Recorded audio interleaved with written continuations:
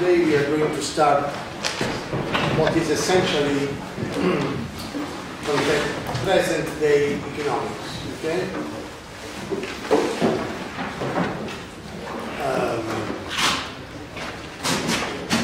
So you may ask me, why do you start? You start with the classics things to find, since the classical economics, whether Ricardo, Smith, Marx in particular, it is only among the crazy people that you can find strange places like the New School for Social Research in New York City, where I started teaching, by the way. My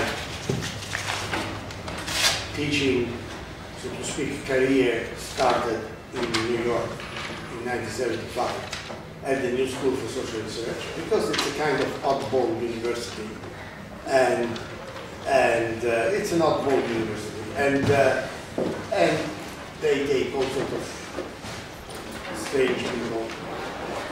But in normal universities, what I taught you until now is either confined and badly confined to history of economic thought, so it's not presented as part of living thinking in economics, or it is found in sort of breakaway departments.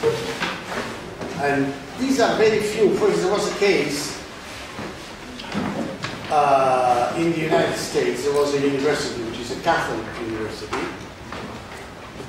called, in American accent, Notre Dame University. In normal accent is Notre Dame. Okay, that's the University of Notre Dame in the United States. And Notre Dame University had developed an economics department, which was non-orthodox in terms of its orientation. They had pretty good department in the sense that people were publishing well, pretty well known, and it was a very good department. They were teaching everything, neoclassical, everything, but its research orientation was not at all. It was built as an alternative department, more or less like the New School for Social Research. Well, that department doesn't exist anymore. There's been about 5-6 years ago a whole kerfuffle about these articles.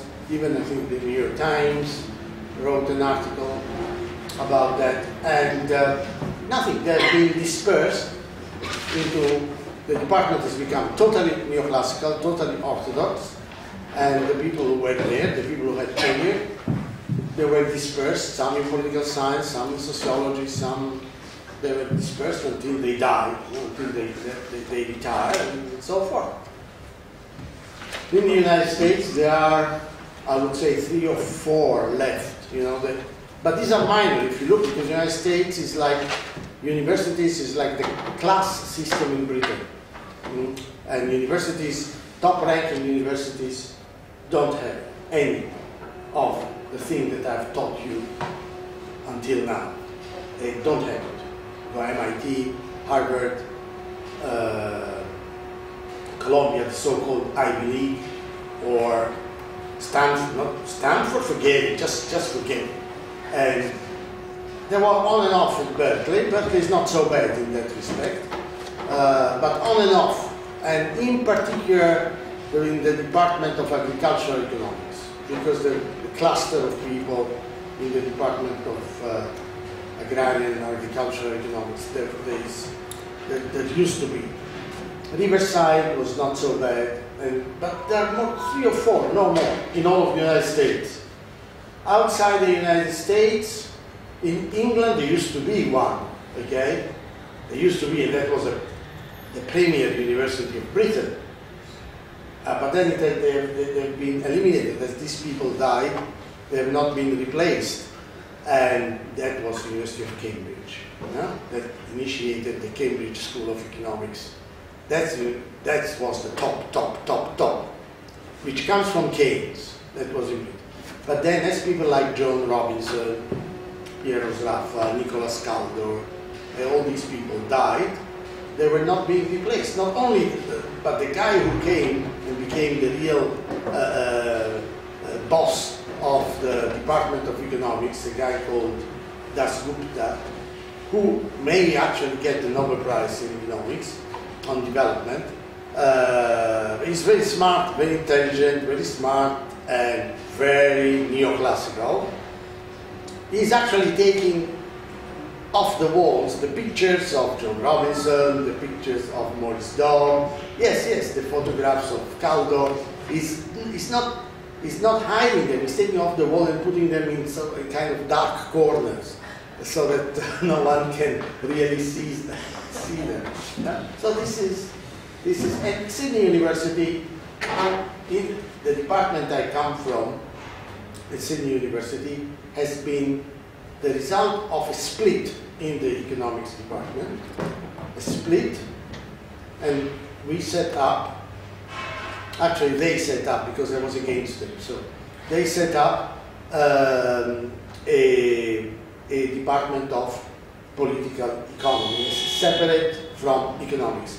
And year in and year out, I was wrong in being against them. I thought it was wrong to create a ghetto of non-orthodox people. But I was wrong, and with my former student and now professor at New South Wales University, Peter Kreisler, we were against, but we were wrong, because you put one orthodox economist into a group of non-orthodox, and they are like metastases. They are like the cancer. Yes, because they become the people that they have relations with the business community, they have relations with the institutions, etc., and slowly they conquer everything. Okay? I have a very good friend at the University of Denver, not a state university, but it's a private university of Denver, who was called by the University of Denver in the 80s. He was called by the university to set up a non-neoclassical department. And he was David Levine, this fantastic guy. And he was,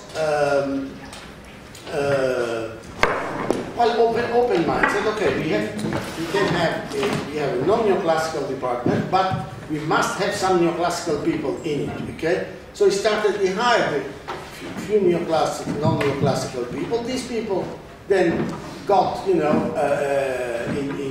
sort of in cahoots with the dean, okay? Business, etc. And in no time he's out of the department.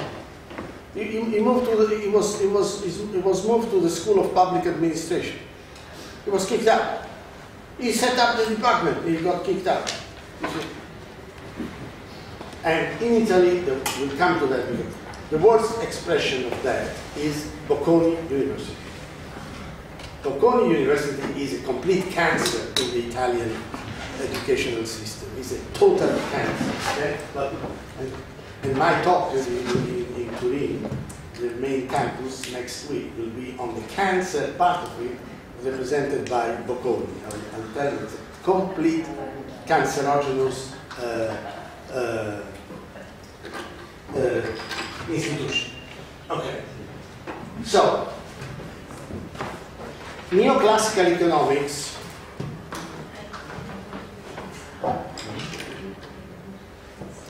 is, so but the reason why I'm teaching you the classics, and we'll come back to it, to the classics, is because what you have to get clear in your head is that there is at least the view that plurally there is a plurality of economic theories. There is no such a thing as the economic theory. It does not exist. Okay, this is something that in political science is, except those who do electoral, studies about elections and behavior in relation to elections. But in political science, in sociology, it's completely accepted that there are several theories. In economics, this is not accepted. In economics, you have only one theory. Okay? This is how the economic discourse gets spread around, at least there is one theoretical basis. And within this theoretical framework, you can say all sorts of things. But you must start from just the supply and demand approach. But this is not true. This is completely false. It is completely false. There are several theoretical approaches.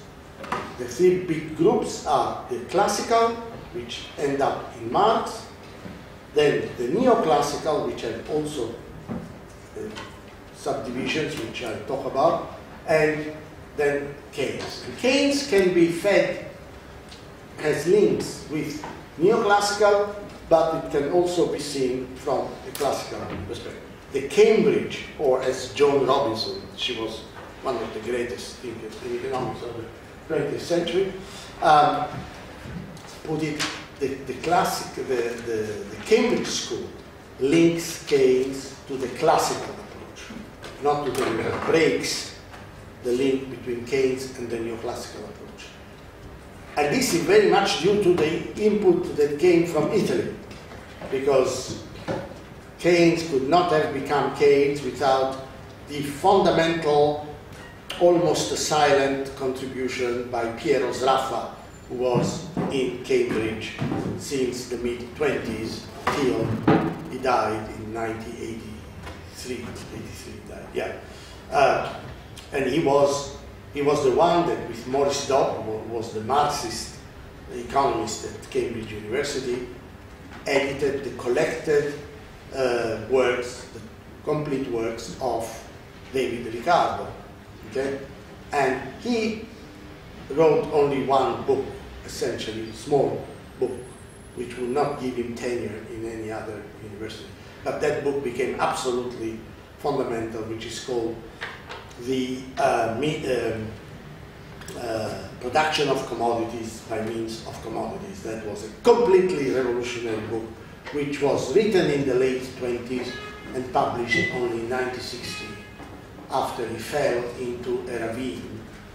He fell from the mountain in Norway when he was vacationing, and Nicholas Kaldor, who was one of the top professors at Cambridge, went to him and said, "Look, you may die, so give permission to publish that book that you have in the drawer and you don't want to show to anyone." And that got published simultaneously. He wrote it in English and in Italian by himself. And as Keynes used to say, Piero Sraffa is the man to whom nothing is hidden. Nothing is hidden. That is, he had a very, very sharp mind, extremely sharp, spoke very little, took a lot of notes, because now Trinity College, Cambridge, has all his works, which are unpublished, and they are really a huge amount, but he did not publish that much. And we'll come that this is a very crucial figure, because he is the one who rehabilitated classical economics And in the wake and in connection with Zlaffa, they developed, especially in Italy, two people like Luigi Pasinetti is one of them. Luigi Pasinetti was several times candidate, Nobel Prize candidate, didn't get it because he's not a neoclassicist, yeah? But he was several times Nobel Prize candidate and developed the classical interpretation of Keynes that connects Keynes with Ricardo and with also Marx. Okay, so that's it. So neoclassical economics. How do I get back to this? How you see? Neoclassical economics was born essentially, although there were some proto-marginalists, essentially it was born in between 1850 and 1870. And it has not changed ever since. It is exactly the same. What has changed is the complication, that is to say, the models have become more and more complicated, right? But the fundamental theory, it has not changed ever since. So, it's called the correct approach, the correct terminology is not neoclassical. Neoclassical is more recent, is after the Second World War.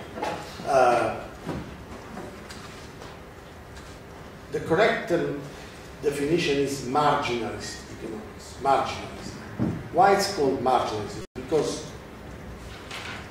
Because it uses the method of marginal variations, okay, of infinitesimally small variations. So it attains its analytical results simply by the means of using differential calculus. And that's why it's called marginalism. So in a sense, the infinitesimally small change determines, okay, the theoretical outcome. I'll now come to, this is the technical aspect of it.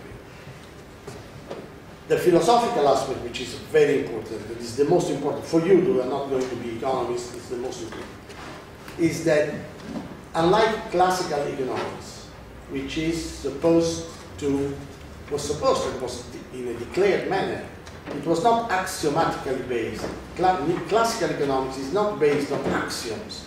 It's based on an attempt to conceptualize historical processes. Okay? So in the physiocrats, they say, okay, the structure of society in France is based on three classes. And two sectors of production: agriculture and artisans, aristocracy, peasants, and artisans. And how those classes and those sectors interact. What are the natural laws, like the circulation of the blood? That's the physiocrats, right? That's the lightened economic activity to the circulation of the blood in the body. The classics in Adam Smith is here we have this big phenomenon of industrial revolution in Britain.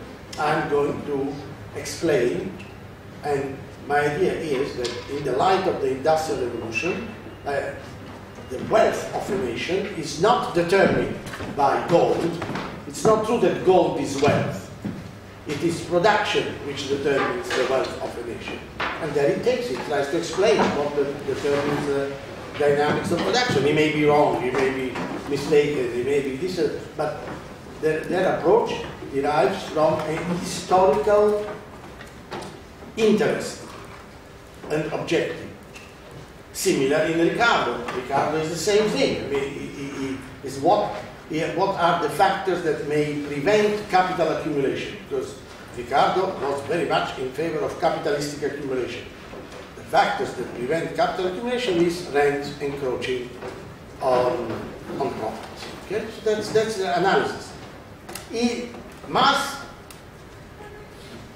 is in the same vein. Is the dynamics of a concrete historical formation. of capitalism, okay?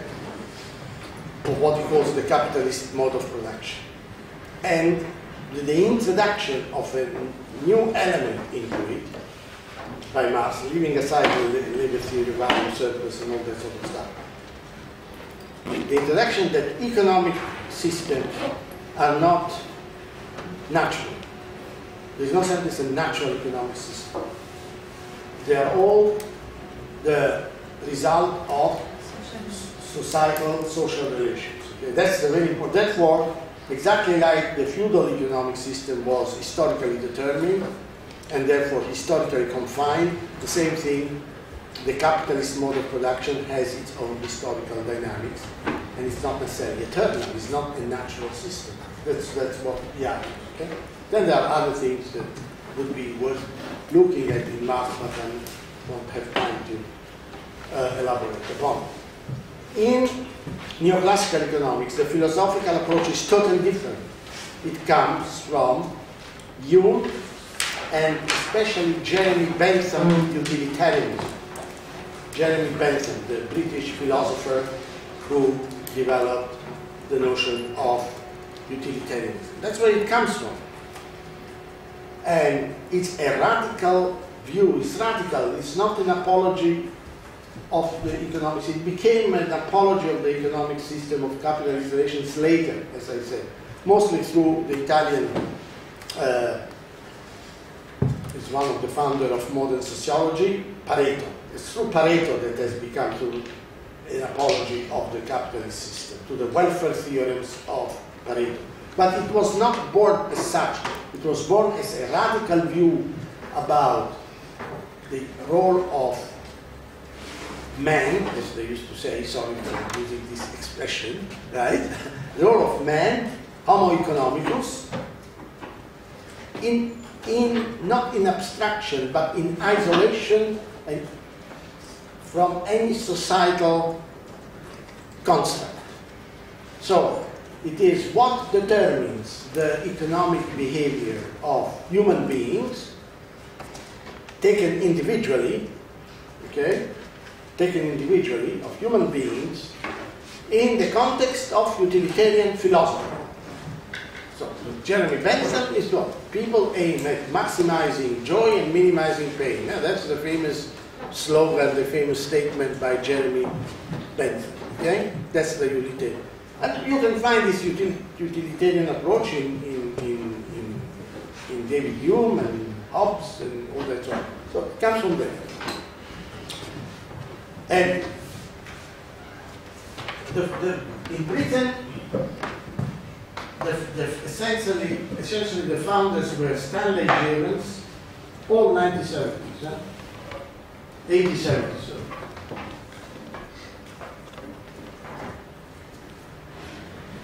And I forgot his first name, but it's as important as Jevons, Wicksteed.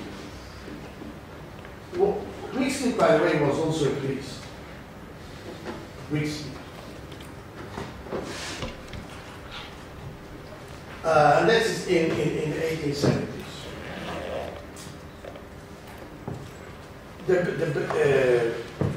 What they have developed is the view of prices. The transition from classical economics, Ricardo. Marx was not considered in Britain. Okay, Marx had no currency in Britain. First of all, he wrote in German, just about everything. So, number one. Secondly, because of the thing, revolution, all that sort of stuff. It was so the transition from Ricardo, David Ricardo,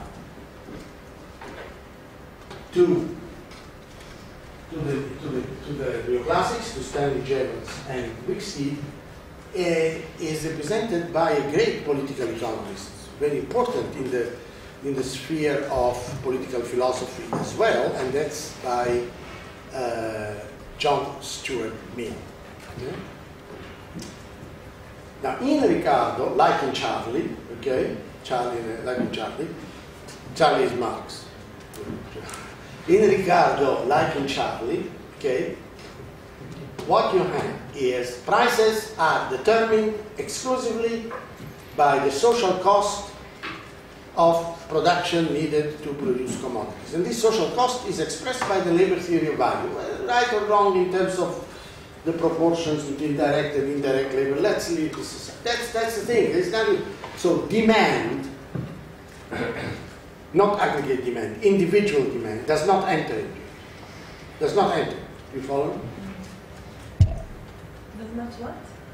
Demand does not enter into the determination of these prices. Yeah, okay. It does not enter.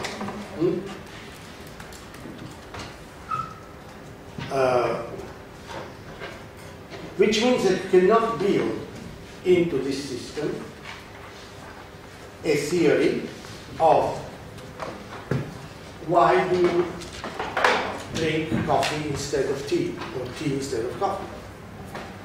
There is no system of preference. You follow me? Therefore, there is no system of choice of commodities.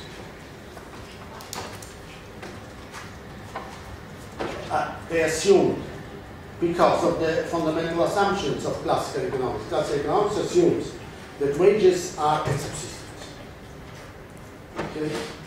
Wages are a subsistence. So you eat, corn and you drink the beer. I mean, there is a bunch of commodities that are necessarily staple food for the workers.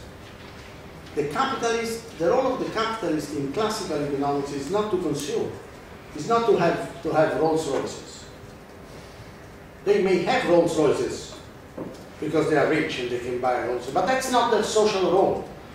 To have Rolls Royce as a social role, that's the aristocracy in the physiocrats, that they have Louis XV and the chain and the mirrors and the couponnet and all that sort of stuff.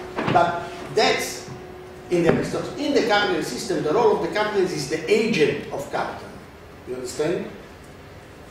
So, the classics, from Adam Smith, a very frugal man, a public benefactor, to Charlie himself, they are essentially Weberian. Max Weber. Essentially Weberian. Max Weber wrote,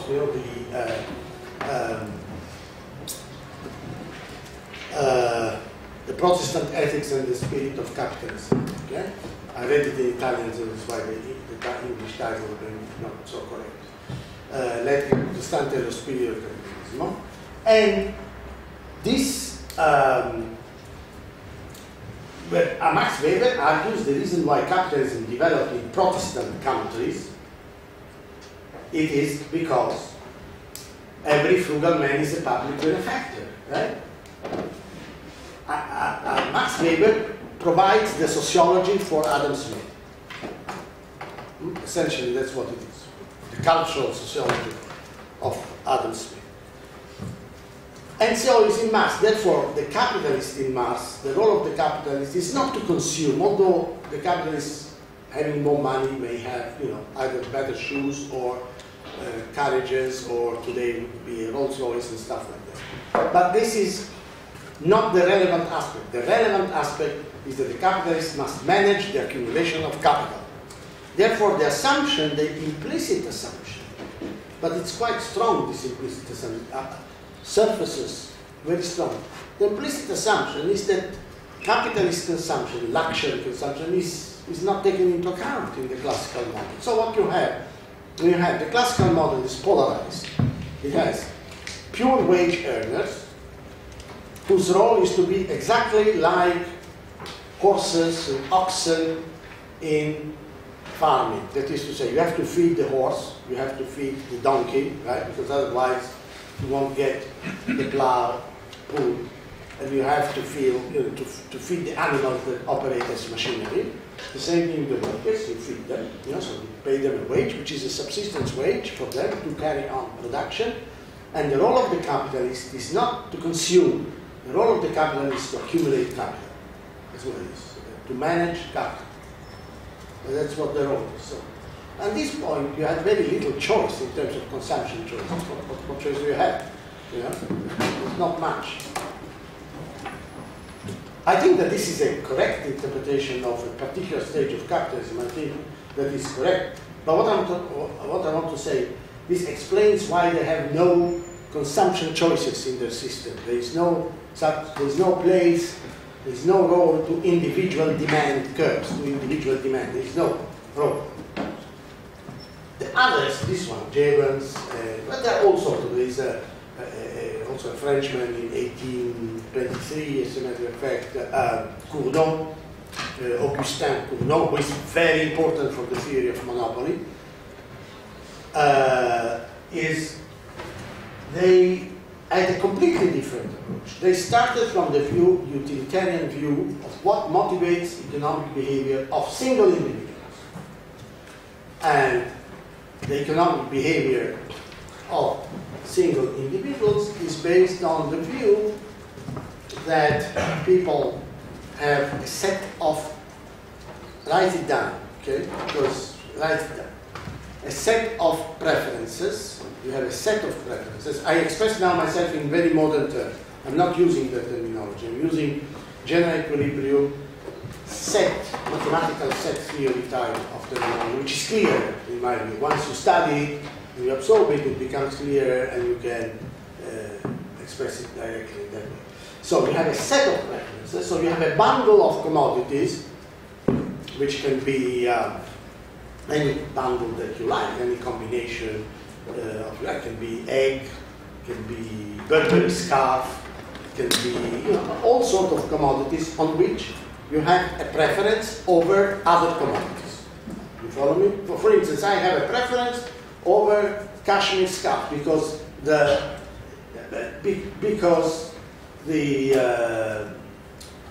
wool as such is tickling, that I don't like it. So even if it costs more, significantly more, when I want to buy a scarf, I buy a cashmere scarf. And then I lose it, and it's a disaster. But this is a preference set. So we have, every one of us has a preference set. They use the Latin motto, de gustibus non disputandum est. You do not dispute, you do not discuss taste. Tastes are given. Yeah? So I don't interfere with your taste. I'm not judging your taste. Okay? This is important. It's a very, very important principle. Because if you don't set up a normative view of what you are consuming. I'm not. So, given the taste, given the preferences, individuals will maximize what? The equivalent of pain and joy. Joy and pain. Bentham, you maximize joy, you minimize pain. The equivalent in economics becomes, in this utilitarian view, it becomes the maximization of utility. Yeah? You maximize utility.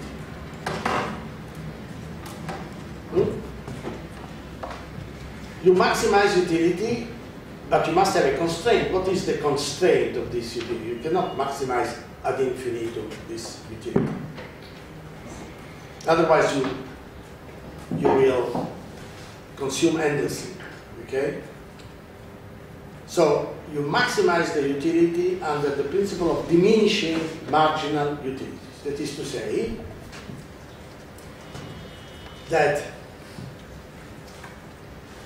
the more you consume, total utility increases. Do you understand? Total utility. So you start with one scarf. Let's say that I have one scarf. Because I lose them, forget about the fact that I lose them, because otherwise that's infinite utility. I end up infinite. My demand becomes infinite because I lose them. I misplace them and I lose them, therefore I always need scarves. Right? But let us assume that I don't lose them. So the first scarf gives me a big chunk initial utility. Okay? And then second scarf, I still get more utility. Third scarf, that's where it's important. I get more utility, but at a diminishing rate. That is to say, the increasing utility that I get from the second relatively to the first, okay, is greater then the increase in utility from the third relatively to the second. So the utility, absolute utility keeps growing, but marginal utility is diminishing. When do you stop? When do you stop?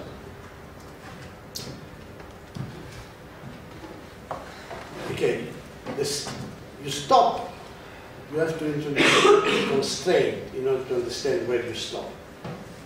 You don't start with an infinite amount of, let's say, money. It's a moneyless economy, and in textbook they use money as a reference, which is wrong. You don't start with an infinite amount of endowments. It's endowment, not money. In textbook they wrongly present it as a money, and they call this money a budget constraint. So you have a budget constraint, because it is appealing in terms of an example that people have, I don't know, a weekly budget or a yearly or a monthly budget or whatever, 500, 1,000 euros and so forth. And you said, within this budget constraint, you can spend your money by choosing among different goods, okay? Given your bundle of preference, given your set of preferences. In reality, this is not money. You don't have money because the theory is moneyless. Does not have money in it, and it cannot have money in it. This is an important point that you have to understand. It cannot accommodate money except in a very, very peculiar way, which is called money neutrality. We'll come to that later. But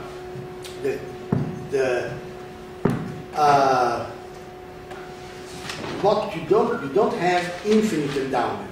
So you are constrained by the endowment that you trade with other people. You understand? So the notion of this is a theoretical market, therefore. You bring your endowments to the market, okay? And you start trading those endowments. This endowment can be, say, eggs, beetroots. You bring them to the market. Or it can be also other types of endowments. They're called skills, they're called whatever. You bring your endowment. You don't ask where they come from. No asking where they come from. You bring this endowment to the market. You start trading them. The endowment represents the budget constraint, and you trade them, and by trading you select what you want to buy. So you sell only because you want to buy. Everybody is a seller of something, and everybody is a buyer of something. Okay? Everybody is an agent, is a trader. Everyone is a trader. Consumers are traders. Everyone is a trader. So the budget constraint represents the limit to which you can undertake the purchases. Okay? So how you undertake these purchases? Another element in the individual approach is, in this individualistic approach, it's called also methodological individualism. The other element is the principle of non-satiation. You understand? More is always better than less. So you don't use saturation of as a limit. So how do you reach, therefore, this limit? You have the budget constraint, which is, but then you have also the prices of the things that you buy. Okay? This is determined by the relative abundance and scarcity of the commodities in existence, of the goods in existence. They don't use the term commodities, they use the term goods. Therefore, a typical individual agent in the case of the neoclassical approach will have a budget constraint, a system of preference. This gives rise to what's called the indifference curve. I'm not going to explain it now, what the indifference curve is. But give a system of preference and will select which good to buy from its own bundle of preferred commodities, will select which good to buy, in which proportion to buy, on the basis of the relative abundance and scarcity of those goods. So the usual example, which is pretty okay, given in textbook is, say, apple and pears.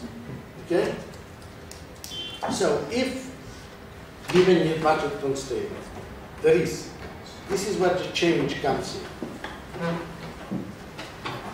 If you have an increase in the number of apples available in the economy, in the system, and apples and pears are part of your bundle of preferences, right? So what you do is you will buy more apples because your the price of apples will fall, and so will your marginal utility. The marginal utility also, okay, diminishes. You understand? So there is a strict connection between the movement of price, which is a market equilibrium price. It's not the price that you see today, which are not money prices, those are all real prices, okay? So there is a strict connection between the movement of prices and the dynamic of the marginal utility.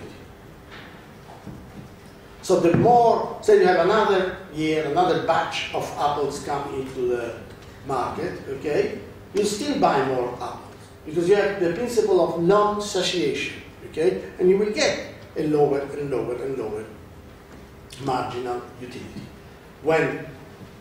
and the lower price. When the last apple is sold, okay, when the last apple is sold, where you stop buying apples, this means that your marginal utilities are perfectly satisfied. Okay? You are in equilibrium. You achieve the equilibrium of the single consumer. That's what it is. So what determines the dynamic of the whole system is the utility function, which is connected to demand. You follow me? It's connected to demand. It's the utility function relatively to a bundle of commodities, good A, good B, which is connected to, which gives rise in effect to the mechanism of demand, whereby you are demanding the stuff in the market. That's the equilibrium of the single consumer. This has to be consistent with the equilibrium of all the consumers. That is to say, it has to be consistent with a general multi-market equilibrium. You understand? And how do you do that? How do you do that? Well, you must make the assumption, which is a very iffy assumption. It's an iffy assumption. There's a huge mathematical literature on that. Huge, okay? That you can make you can build a utility index, an index number, like you have index number for things, right? You have index number in just about every statistic, okay? You build a utility index, and therefore you measure the utilities of all the other consumers. If I build an index number, like you have a price index, for instance, you can measure different things. How can you measure a table relatively to a chair? In the labor theory of value, this is solved by the quantity of labor time necessary to produce the table relatively to the amount of labor time necessary to produce the chair. So that's solved. That's how you measure that. But in your classical economics, where you don't have that sort of stuff, then you depend on demand, on the utility function of consumers. You must have a utility index whereby you bring together all the consumers. Once you have a utility index whereby you can compare and add up all the utilities, once you have added up all the utilities together, you have the general equilibrium of the consumers. Okay? So if you can come up with a utility index, you are in business to generate to identify the existence, or whether it exists or not, of a general equilibrium for all consumers in a pure barter trade economy. That's a very important element. There is no production here. Unlike classical economics that starts right away with production, there is absolutely no production here. Here, you don't ask how things are produced. You follow me? People go to the market with a bundle of goods, they trade these things, they have a system of preference, they have therefore utility functions attached to it, and by the end of the day, if prices are perfectly flexible, that is to say, if they follow the dynamics of marginal utility, okay, if no one interferes with those prices, so you have another apple thrown into the market, then the price will fall, etc. And therefore the marginal utilities of the marginal utilities in for the consumption of this additional apple will clearly increase at a lesser degree further and so forth, then you should come to a general equilibrium where where the available stuff is perfectly traded in the market. And you get a general equilibrium of the individual consumers consistent with the general equilibrium, with the equilibrium of all consumers. Okay? That's what it is. So this is where the story ends. End of the story. That's it. It's finished. What is this is neoclassical economics. So the result, the upshot is this: that the price, the result of all this is that the price of a good, price of any good X, okay, is equal to the marginal utility obtained by consuming good X over the quantity of produce of good X. Okay? That's what it is. This is the price of good X. The equilibrium price is simply the equilibrium price of all commodities. You have two goods,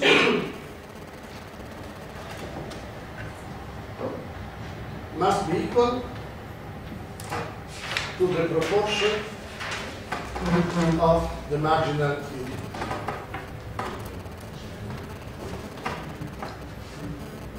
The proportion between marginal utilities determines the proportion between prices. You follow? So once you know, perfect competition, this is what perfect competition is about in your classical economics. Perfect competition is that there is no element that can interfere with the expression, the dynamics of, which is a static process, this dynamic, okay? Because you start with a given amount of commodities, a bundle. You don't have production processes in it, and you simply measure how the utility of the consumers under the specified constraint changes, varies, as the quantity of any of the two commodities or any of the component of the bundle of commodities, as the quantity available in the market changes. You can see that you can get the price only if you get a change. This is theta. Theta defines the marginal change, okay? The change at the margin, at the limit. You can see that you can get the price only if you have a change. If you have no change, you don't get the price. You cannot have the relative price ratio between how much a commodity exchanges, its value is worth relatively to the other, if you don't have the marginal process. If you don't have the marginal process, you cannot have the price. Do you understand that? Because if theta is 0, if the variation is 0, you don't have the price at all. Analytically, it's very different from classical economics. In classical economics, you do not have any marginal change at all. You know? Processes are either under constant returns to scale, which is to say that they are constant, there is no change at all, or they are under increasing returns to scale, which is actually the opposite of this thing. And therefore, in classical economics, you can get the price independently of any change. You don't need change. Here, you must have change at the margin in order to obtain the price. So the price is obtained through the changes of the marginal utilities of one commodity relatively to another. This principle is applied to everything else. When they bring in production later on, around 1890, through a very, very significant economist called, Swedish economist called Excel.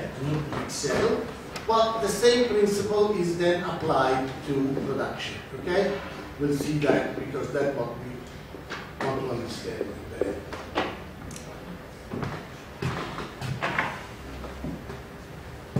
Excuse me, can you explain a bit about the determination of the price? Because I get lost.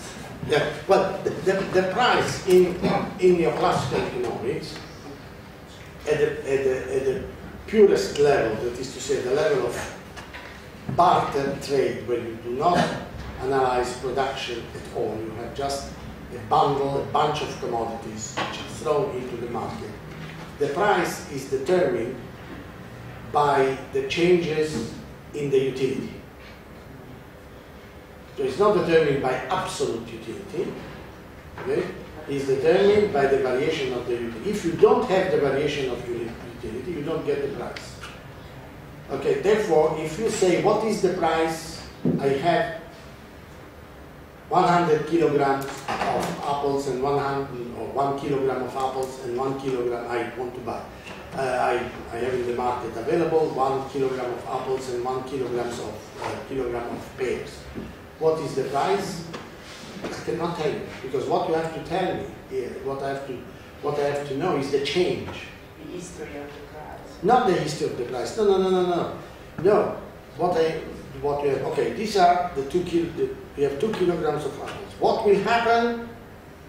Okay, if 1 kilogram of apples and 1 kilogram of pears. What happens if we have 1.5 kilograms of apples relatively to 1.5 to 1 kilograms of pears? You understand? So you start with 1 kilogram of apples, 1 kilogram of pears. You have absolutely no idea what the price is. Then you define the utility function of the consumer, and then the next thing that you do, you introduce a change. You bring in either more apples or more pears. You keep the other one constant.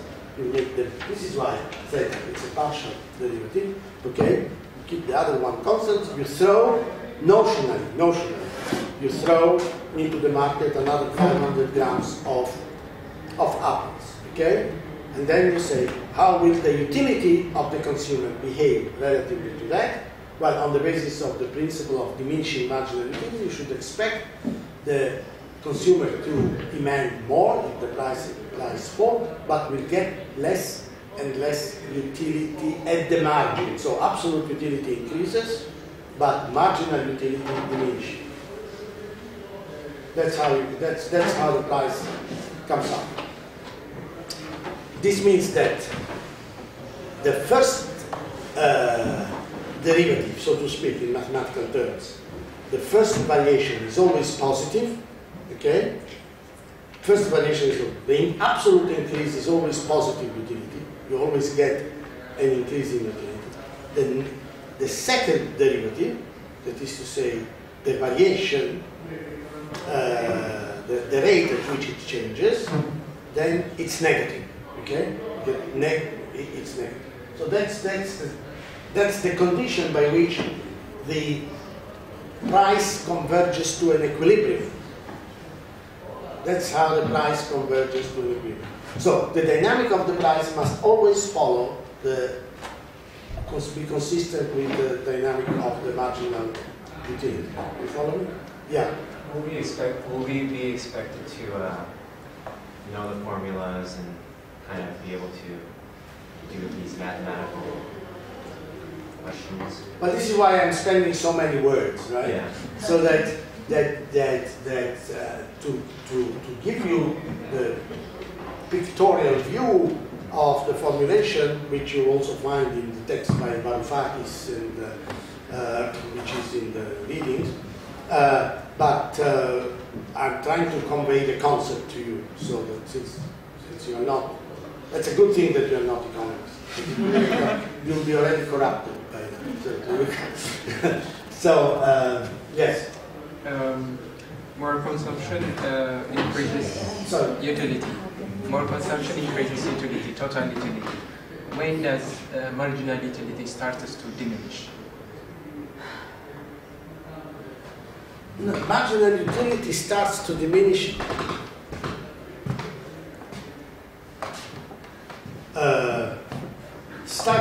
the moment you increase, the moment you make this purely conceptual experiment whereby you throw just one more unit.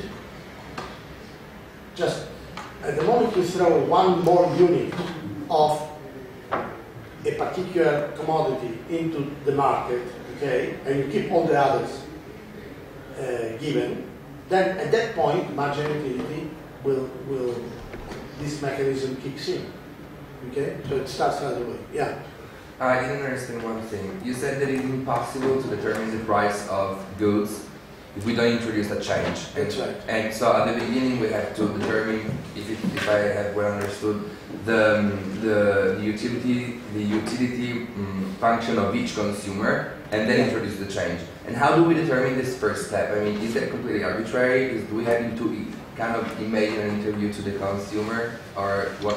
How do we determine his preferences without the change at first? No, the preferences are given by the bundle of commodities.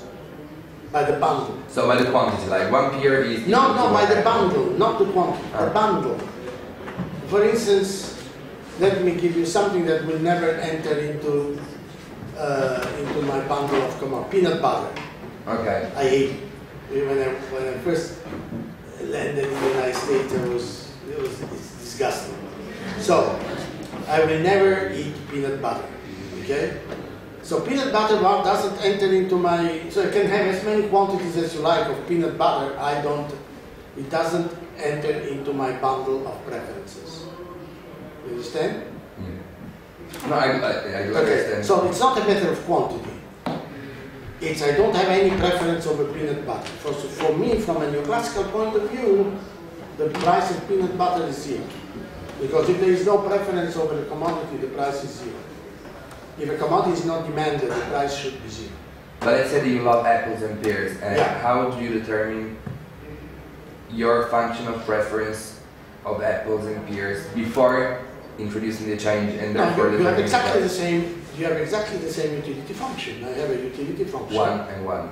Yeah. I have a utility function whereby I have in the argument I have the bundle of preference, and I have utility functions whereby I put in the argument apples and pears and all that sort of stuff, and I know that this utility, I make the axiomatic assumption.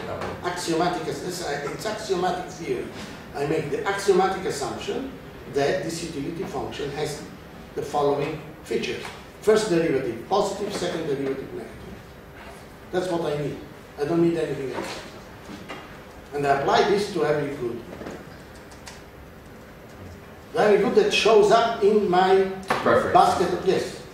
That's it. Finish. So they all have the same values at first? No. Kind of. No, it's not the same value. I don't have the English term for that. Valenza. Okay. They have the same significance, not the same value. Because the value will be different given the quantities. the quantities differ, so the value will be different. Okay. Okay? Isn't utility variable depending on the person, and what is that be given for a given problem?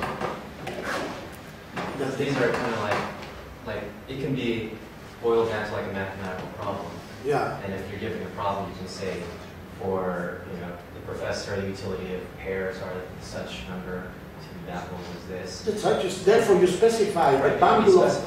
You specify that what you have, but that's perfect. You specify the bundle of preferences in relation to the individual. So you have to have a utility. The utility function is the same. It will always operate according to to the principle of diminishing marginal utility. What you change is the way in which you specify the things that are the thing that In fact, Jevons, Stanley Jevons was another guy. It's either Edgeworth, one of the founders of general equilibrium in 1880. He was actually a professor of literature at Oxford, and he was a professor of philosophy, and then developed actually what was very, very close to general equilibrium theory in Oxford in 1880s, something like that. 1880s. Edgeworth explained exactly by using that sort of argument that you put forward. He explained the fact why, because he was so, but this situation doesn't. How do you explain differences in incomes? The fact that I don't know, that for instance a person from humble economic origins does not have access, I don't know, to a sophisticated advanced painting, I don't know, Leonardo da Vinci that cannot have access to it, that doesn't have the means. And then he explained that he was a very aristocratic person. He explained that with the fact that that thing doesn't enter into the preference system. Leonardo da Vinci, enjoying a Leonardo da Vinci painting or a Raffaello painting, and therefore traveling to the place where the Raffaello painting is located, does not enter into the system of preference of the person of humble economic origins. Okay? And therefore you cannot compare. You cannot say that there is an inequality there. You see what? That's what he argued. So once you specify the things that enter into the bundle of preferences, into the system of preferences, but the utility function must have exactly the same features. That is to say, it's subject to the principle of diminishing marginal utilities. Okay? That's the neoclassical system. I want to get, this is the analytics of the neoclassical system. This doesn't give us supply, it gives us only the law of demand. This gives us the law of demand, that is to say, the demand, okay, price and quantity are related. How? How are they related? If I were to write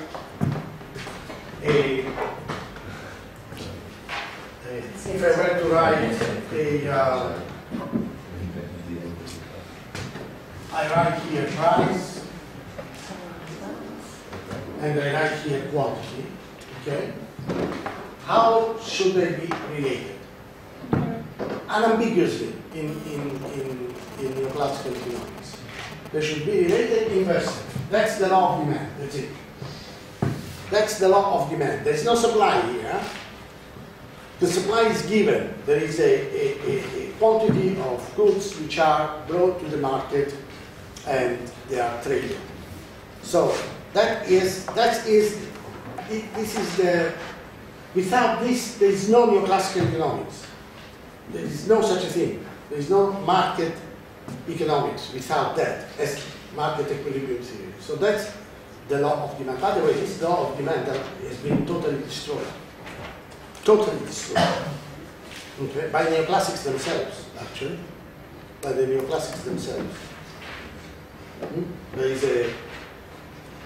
This is just a preview. Just preview. Don't just like a not even a preview. It's like an advertising flash.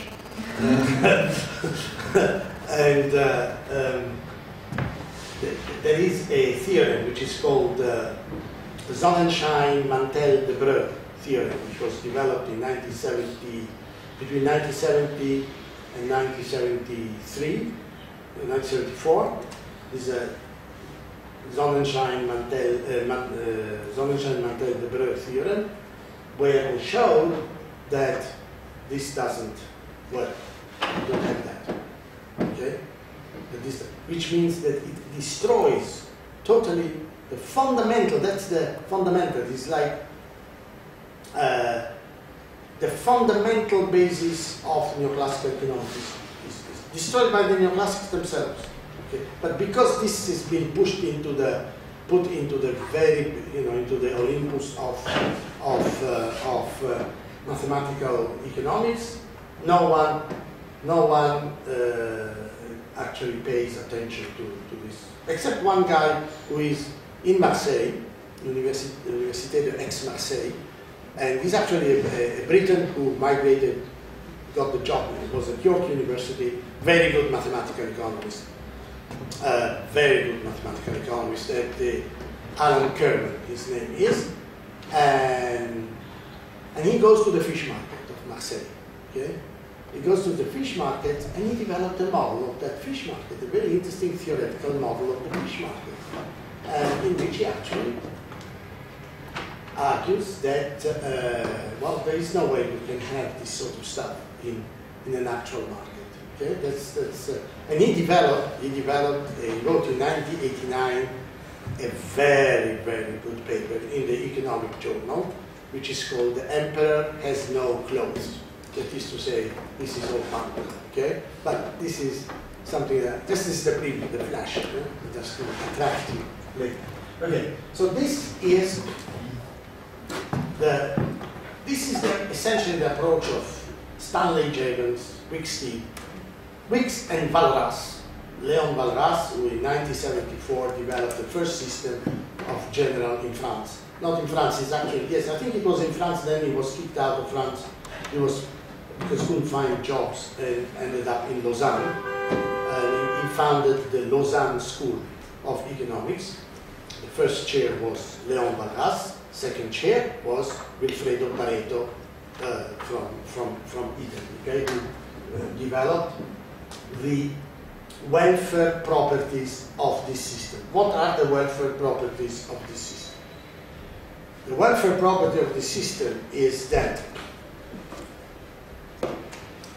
once a general equilibrium is attained, okay, and you attain a general equilibrium, we are not yet in the world of the Sonnenschein-Mantel-Debreu theorem, so we attain the general equilibrium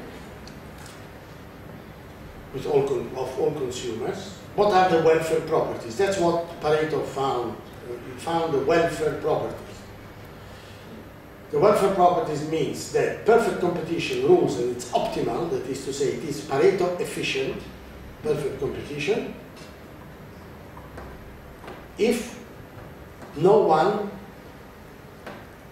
can be made better off, okay, without somebody being made worse off. So Pareto efficiency is that position where you cannot improve. If you improve somebody's position, you make somebody else worse. So that's the point in which you reach Pareto efficiency. You cannot further improve the position in terms of, always defined in those terms, okay? But this is what neoclassical economics is. And now I want to just the basic thing of neoclassical economics. I want to point out to some philosophical aspect. First of all, agents are just individual, okay? It's an atomistic system. There is no, as Margaret Thatcher put it, Margaret Thatcher, she said, there is no such a thing as a society, right? Well, that's what it is. Margaret Thatcher is famous for that statement. There is no, she made that statement, there is no such a thing as a society, there are only individuals. That's it. This is the system. What is perfect competition? Is no one interferes with the process of the attainment of marginal utilities at the equilibrium. There is no interference. So there is no one that can manipulate the price in that respect. No one can manipulate the price, but in the sense that prices perfectly follows the dynamics of the marginal, maximizing marginal utilities. That's maximizing utility functions. So no one interferes. There is no possibility of interfering with that. Okay. This has led, and I'll finish on this note because I want to move to that. This has led to quite very complicated. So, but how can you ensure? Because the robustness of the theory is that it has to be. This is all the philosophy. Because it's an axiomatic theory. So it's Aristotelic. Essentially, it's an Aristotelic theory. Essentially, right? Because it's a completely. You start from assumptions and you come down. You don't have to look around you. You can stay.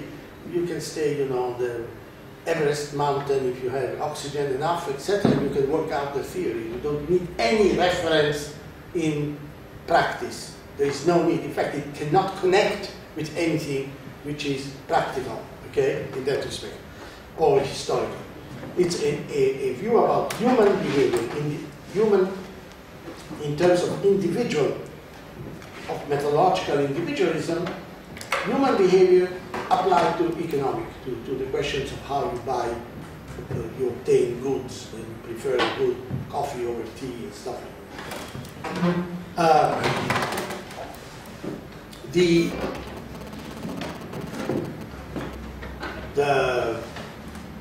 So you have to make sure that your theory holds, theoretically, even that you have to make sure that your theory holds when you say that no one should interfere. There should be no interference. You might, how do you make sure? How do you make sure, for instance, that coalitions can, if you have many traders, many agents in the market, many people, etc., how do you make sure that they don't coalesce and therefore determine impact upon the price? The coalition means you form a kind of monopoly, a kind of price control mechanism, right? So, how do you make sure that? The theory must make sure that this doesn't happen. It's the theory, it's not a matter of practice. It's a conceptual structure whereby you have to have in your head a mechanism whereby you say, okay, yeah, but coalitions are not really, they cannot happen. How do you ensure? Well, somebody can say, okay, yes, yeah, fine, this is all great. But, you know, people can get together, you know, they can talk, chit-chat, etc., and they set the price. You know, this happens, you go to Istanbul, you know. In the market, you have to trade and stuff like that. So, how do you make sure that this doesn't happen in the bazaar? That's a bazaar. No, it's not even a bazaar economy, because there's no life in this economy. It's got no life, there's nothing. And so, how do you make sure that? Well, that is an issue. That's a very big issue. An issue that developed, out of which developed a huge literature in mathematics. Yeah? And I tell you, it's actually very easy to understand. Not the mathematics, because it involves also game theories and all that sort of stuff. Yeah? But it's abstruse because you have to find it, find the solution, to find the results within this framework. But the concepts leading to those proofs are very clear. And in fact, the concepts were set out by Edgeworth. Isidro Edgeworth was a great thinker, very aristocratic, etc. So it's all in the 1880s. The mathematics and the proofs came out only in the 1960s, 1970s, 1980s. So I'm giving you the interpretation of Edgeworth by using the mathematical proofs of the 1870s, 1970s, and so on. Edgeworth wrote a book which is called, I don't remember. No, I really don't remember. I have a blank now. It's a famous book, Mathematical Psychic, something like that. And in that book, which I remember having read the table, he actually raises the issue. Edgeworth raises the issue. And he says, okay, but if we have two traders, it's perfect competition, right? Because there are two traders, they have to exchange, so they cannot collude, right? By definition, right? Then he started to increase the number of traders. He has a numerical example whereby he increases the number of traders. And this number of traders, well, he finds that as you increase the number of traders beyond a certain point, two can form a coalition against one. Yeah? So they can impose, two can impose the price on the other, on the two, so on the third. So he started to expand, and he realized then, because he was also a logician, he realized that if you increase the number of traders, in fact, the chances of coalitions diminish. Yeah? Because you have very difficult to get a coalition, and so the chances of coalitions diminish. Yeah, but that doesn't yet establish the condition. So then he basically said, okay, if you have many traders, then coalitions may not necessarily happen, but they may also happen. May not necessarily, but may also happen. If they happen, this thing goes out of the window. But to make a long story short, in the 1960s to the 1980s, there have been a number of proofs which are published mostly in the Journal of Mathematical Economics and in Econometrica, which is another very important journal where people would sell daughters and stuff in order to get published there.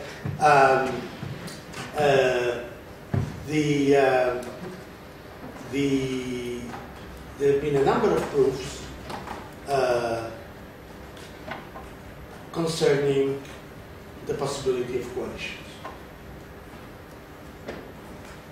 Well, essentially, this number of mathematical proofs, there are several of them, is that yes, you can have a situation in which coalitions are not likely, it's not that they will never be formed, are not likely to be formed, only if the number of traders is infinite. Is so large as to be mathematically precise, is so large as to approach infinity. Only then you can say, okay, the likelihood of coalition is very scant indeed, is very limited indeed. But that was not enough, because still you can have the possibility of coalition. And a number of papers in the 80s in General Equilibrium Mathematical Economics tried to address this issue. Basically, they came out with the fact that yes, you can essentially eliminate the possibility of coalition only if traders become like infinitesimally small atoms. It's Bewley, it's a bunch of people. So it actually became a field of mathematical thinking, yes, wasn't it? Because you have to find that. It's like was it Democritus? I don't remember exactly. It's the one atom. What atom means? That you can no longer, the Democritus. Atom, it means that you run an experiment. Can matter be cut and cut at infinity? And he came to the conclusion that matter cannot be cut at infinity, right? Well, it took other 2,000 and something years to come to Enrico Fermi and to actually find the atom and actually split the atom and get the bomb out of it, okay? But therefore, to come to the physical experimentation of the Democritus view, you needed 2,000 and more. But he got the point. He said, there is a point, you got the point. There is a point in which matter can no longer be cut. So this blue light, these works of people in the 80s in very highfalutin, top mathematical, it's really mathematics, really pure mathematics. So now at that level it's just pure mathematics, is that traders have to become infinitely small and like little bubbles on a river, right? Little bubbles on the river. Millions and millions, billions of traders, infinitely small. The problem with the theory, with this result, which gives you robustness in the theory, that makes the theory robust, it makes it empty for a very simple reason that traders lose all. I mean, we are stuck with utility function, people are choosing on the basis of what they like, they don't like or not, and then they count for nothing.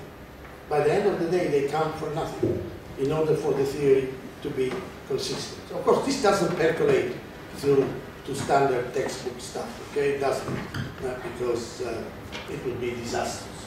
And so it's kept, it's like top theologians that come to realize that the whole issue of God is completely out of the question, right?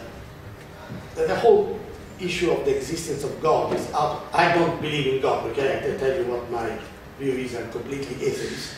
But what I'm saying is that some theologian that comes to the conclusion, look, we've got a big problem here with God, okay? That we don't know whether the guy exists or not, okay? And to put it in the mildest form, we don't know. When then we come to Jesus and stuff like that, I actually agree with some interpreters and analysts of the Bible and so forth who say that Jesus may not have existed ever. Okay? There's there's actually a mathematician in Italy who actually is pushing that, or Di Freddi is pushing that. I agree with him. Okay? And so at that point, say some theologian says, look, to the Pope, says to the Pope, look, we've got a big problem here, big problem, so what do we do? What would the Pope say? We have a big business to manage, okay? Have to manage a big business, okay? So let's not rock the boat too much, okay? Let's not tell. Let's keep it at the level of extremely sophisticated theological seminar, theological school, and so on. And the same thing happens here. The same thing.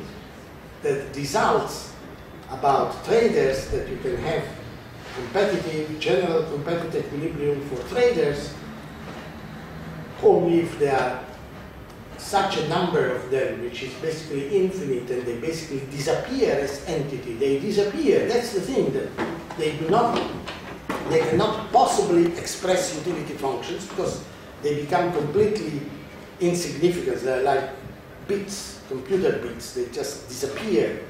They just vanish.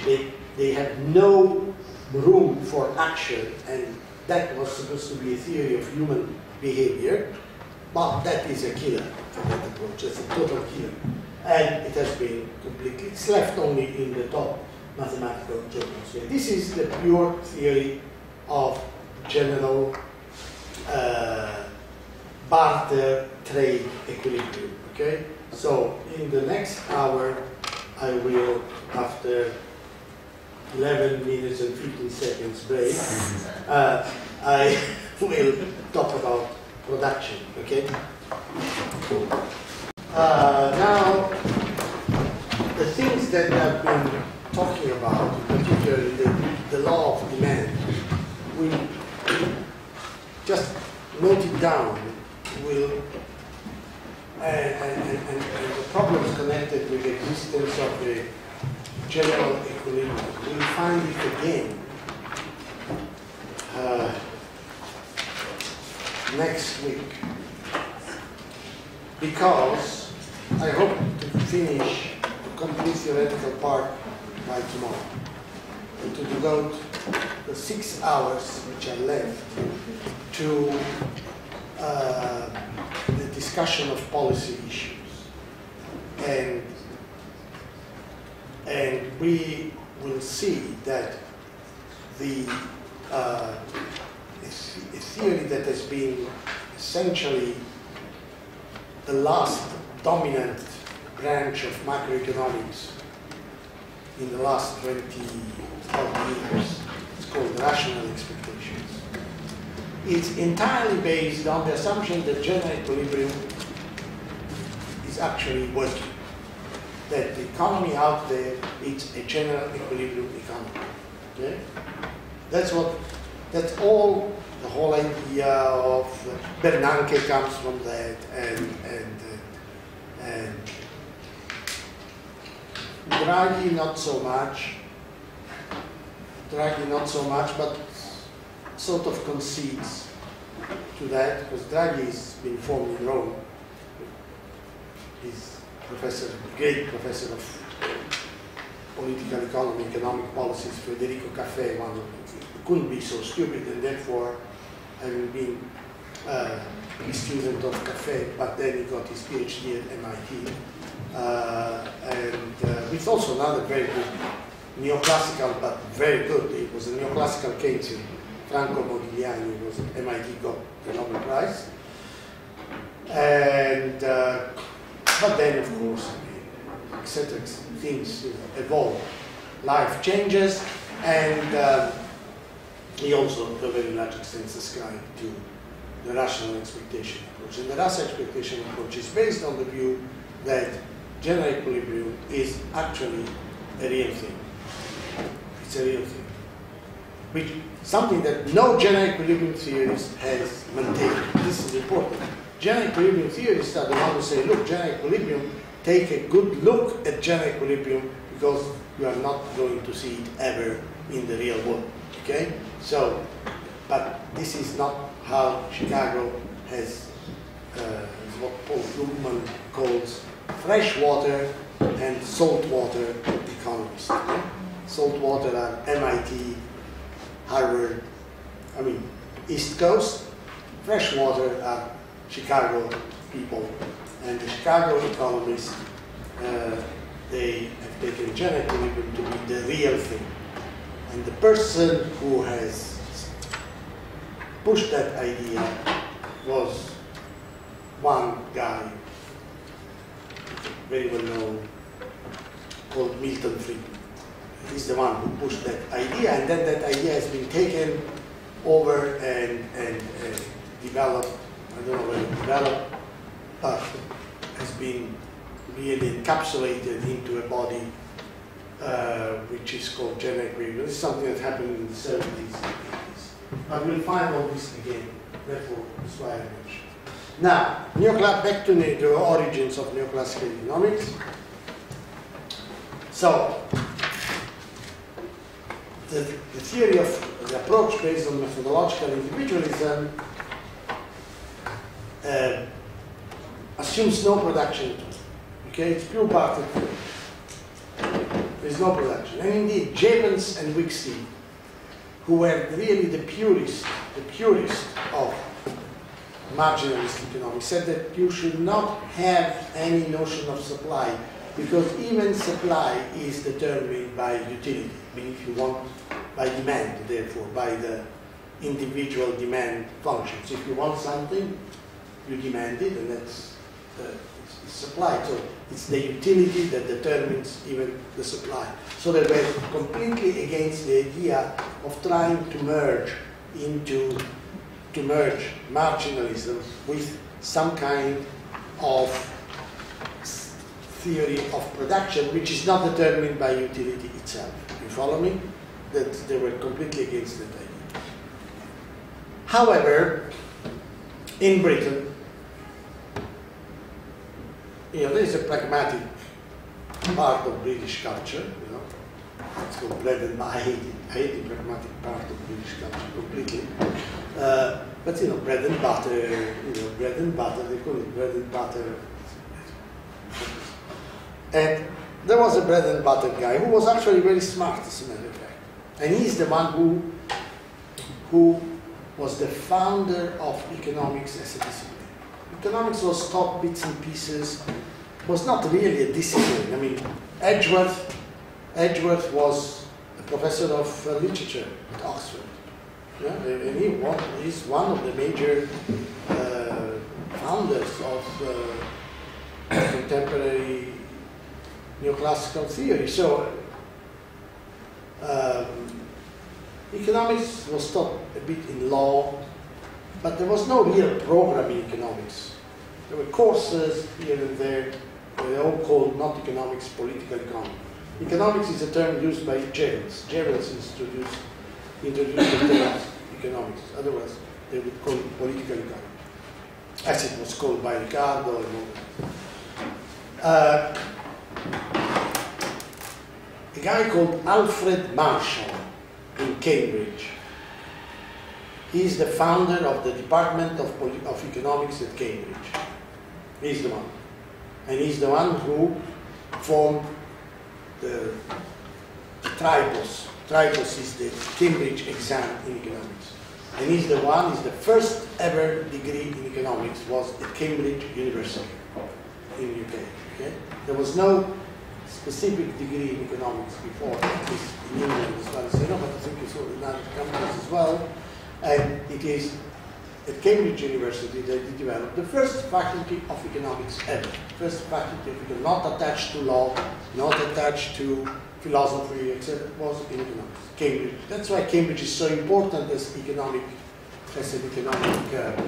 for the economic theory. Cambridge is completely crucial.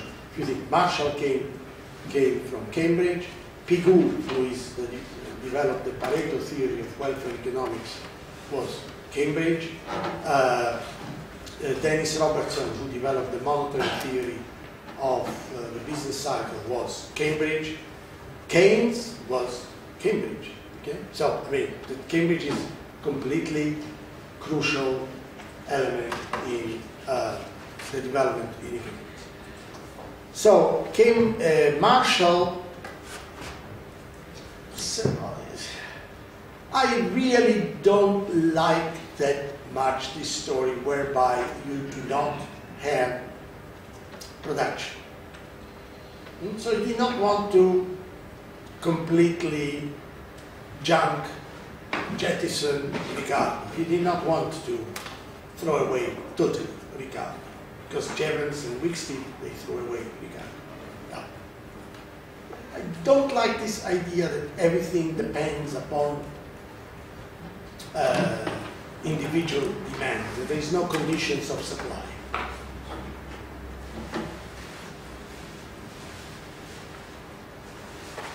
So, and at that time, nowadays, the most ignorant bunch of people are the economists. An economist is almost an ignoramus by definition. I'm an economist, you know nothing, okay? Except if one is a very good mathematical economist. Then because the person is good because he's a mathematician, not because he's an economist. And otherwise they are complete ignorances. They don't know anything.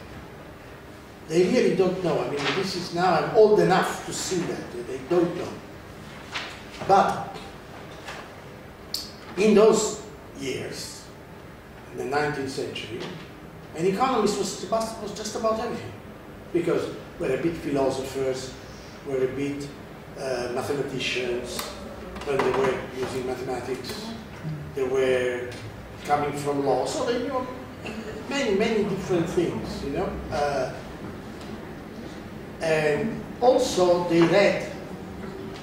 In fact, there was by far more interaction between different cultural traditions in the 19th century than today. Because today you just use pseudo-English. You know? It's the academic English which is used, especially by economists. They don't know how to write anyway, and they use just some keywords, and that's about it. You know? And this is some kind of academic American, and that's about it. But in those days, it was Marshall read German, Marshall read French, and Marshall read Italian. So it was, and this, the French and Italian is very important because, and in fact he published several articles in an Italian journal which now is worth 0 plus 0 divided by 0, etc., which is called Il Giornale degli Economisti. But in the 19th century, Il Giornale degli Economisti was a very, very important journal, which is still exists. If you go to JSTOR, it's there. JSTOR, which is a fantastic thing. JSTOR is a very good indication of how the European Union is a complete stupid thing. It's a very good indication because the European Union is not able to do what JSTOR does. They cannot even set up a common database for journal articles, etc. It is the Americans. And it's not even the Americans, it's really the Carnegie Mellon Foundation. That's what Carnegie Mellon Foundation got this huge grant to put all the major art journals online from the day one of their publication. This is what JSTOR is, right? And JSTOR, you have Giornale degli Economisti from day one, from 1870, 1880, or something like that. In those years, it was a very, very important journal. And it remained important till the rise of fascism, essentially. Then during fascism it became kind of nothing, really. A little bit stagnated. And after the Second World War, did not recover that much because the people that were in the chairs, the people who got the chairs from fascism, so they were all corporate, they were mostly in following they were product of fascism and therefore very parochial view of economics. Nothing.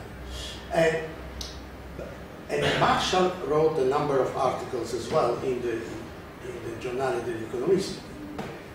So I'm saying all this because Marshall knew exactly what Walras, with whom he had correspondence, and Pareto were about. Okay? He knew exactly where they were up to. So the question is, Marshall rejected Jevons' approach to put the whole emphasis on utility and no supply, but he also rejected Walras' Pareto approach of thinking in terms of general equilibrium. And why? Because here I must concede, I don't like bread and butter, I don't like that sort of stuff, like I don't like peanut butter, I don't like bread and butter. No, I like bread and butter, but I don't like to think in terms of bread and butter, okay? And however, it is precisely this English, nitty-gritty bread and butter, which is completely,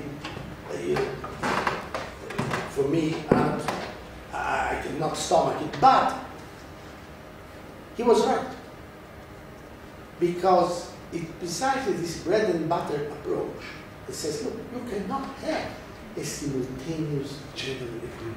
This is madness. To have a system and to have it as an interpretative value, you can have it as a sort of quick Aristotelic construction, right? But you cannot possibly, in fact, more Ptolemaic construction, think of an economy as something based on simultaneous multi-market, multi-agent general. These people are crazy. So he never bought into general equilibrium, Marshall. Marshall was immensely smart, okay, immensely smart. Thanks to his wife as well, Mary Paley Marshall. She had co-authored a number of books with him. The most important, that apparently she is the person who actually wrote it, is a book by Marshall with the signature of Alfred Marshall, but my former colleague, because he's retired and is not well, Peter Grenowagen at Sydney University, who is a good historian, very good historian of history of economic thought, and he wrote the fundamental book on Marshall. He says that, according to his research, he says that Mary Paley Marshall, she actually wrote the book that I'm going to mention. Okay, the name doesn't appear as co-author, but that actually she wrote it, and that is the called Industry and Trade, which is a very beautiful book about history of Britain industry and British trade. Very good book. Okay, so Marshall was really very, very smart person, very smart person. And he also had, in his own approach, an evolutionary view of economics, which is not really emphasized. But I have a friend in Sydney, Neil Hart, who has taken 12 years to do his PhD. And he has written now that his PhD has come out, was published by Palmer Macmillan just last year, 2 books on Marshall, and he brings that out, the evolutionary aspect. He completely revolutionized, changed the view that is usually given to Marshall. His stuff is really great stuff. But what is being taken from Marshall is actually a subset, but I'll concentrate on this subset because that's what made its way into textbooks. So Marshall rejected generically, rejected the Jevons approach of basing everything on supply, on utility, demand, individual demand, and did not want to reject Ricardo. So what he did, just in one chapter, actually his book is divided in several books, book 1, book 2, is in one part of his book, which is called Principles. Everybody was writing Principles of Politics, it's always the same title, Principles of Political Economy. 1886, I think, is the first edition. What he brings out is the supply function. He's the one who brings out the supply function. Okay, so that's there where you have the supply and demand, and he has this scissor, sort of scissor image that is like scissors, like 2 blades, okay, and the supply and demand relations are like, say, 2 blades. So what does Marshall do in that particular section of his work? He takes he accepts utility. He accepts that commodities, goods are individuals select according to a utility function. That is accepted. Marx accepts the utility base. Okay? What he does not like in Jevons is the fact that Jevons disregards supply production conditions altogether. Okay? So that's what he does not like. So he accepts the utility approach. So the way in which commodities, people buy coffee or consume coffee or tea is determined exactly on the basis of the principle of marginality. But the supply, how do you then bring in the supply condition? With the supply condition, so it tries to use Ricardo. In Ricardo and Marx, the supply conditions are determined by the technique of production. The quantity of labor time necessary to produce commodity, that quantity is determined by the technique of production. How is the technique of production in Ricardo and also Charlie and also Adam Smith in that respect they do not have? Does it bother you there's too much sun? Does it bother you? Because I see that we can close a bit, yeah. That's what I okay? Nothing happens. That's the other one. Yes. Is the other one? They're both, I think. No, they're both. They're both. So, okay, we go into darkness. And again, this is Okay. Ah, yeah, it's there. Okay. It's better. Okay. So, what happens is, so it takes, so in Ricardo, the technique of production is given, which means that the returns to scale are constant. If the technique of production is given, it means that productivity is constant. You understand? You understand? So the relationship between output changes in output are perfectly symmetrical to changes in inputs. So if you want to increase output, you must increase the input by the same amount. Technological change, etc., may reduce. So if anything, output is determined by constant returns, by constant technology. You know what I mean? Except in the case of agriculture, though, in Ricardo, where in agriculture you have diminishing fertility to land because you put into cultivation additional land which is less fertile. Therefore, every new plot of land that you put under cultivation will give you a lesser output than the first plot of land, right? Because it's determined by, the assumption is that first you put under cultivation the most productive land, then you move to the lesser productive plots of land, and therefore you get less output out of the less productive plots. Marshall brings this into industrial production, brings this principle of diminishing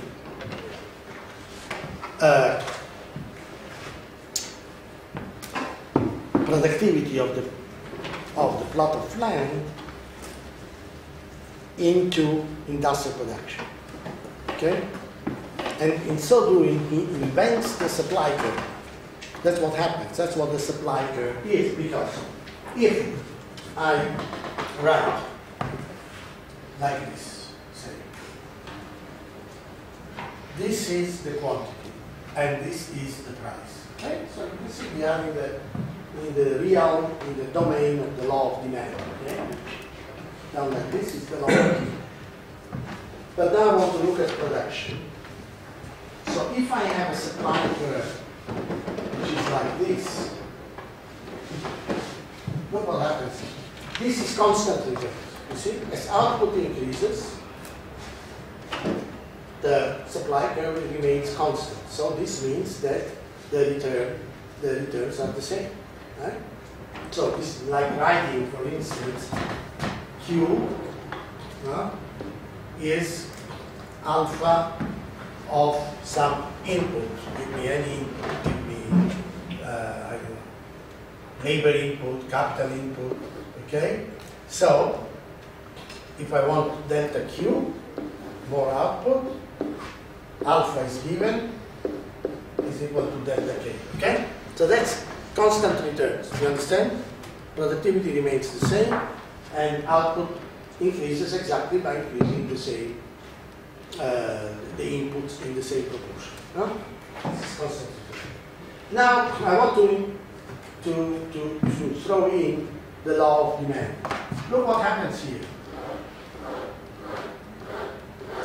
The demand can become infinite, right? There is no limit. There is no limit to this. It could go and go and go. What is the limit? When will it stop? Output will be infinite. The prices won't change. You increase output, the prices don't change. They remain the same. Same price, many different levels of output. So you keep going, keep going. So what stops? What is the limit to output? So what Marshall does, he brings in the principle of marginal cost.